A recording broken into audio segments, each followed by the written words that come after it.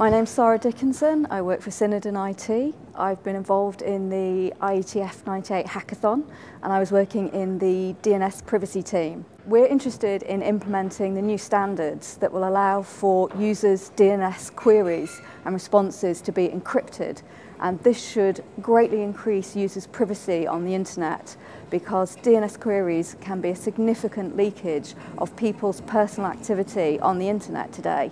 The IETF has been involved through the DPRIVE working group in producing new standards related to that encryption.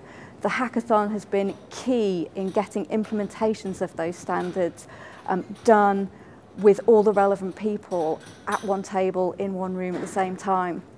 Because of key developments at the hackathon, we now have servers deployed in the world, and at the latest hackathon we've written monitoring software to look at those servers, so we are genuinely moving forward with the deployment of a new protocol thanks to our involvement in the hackathon.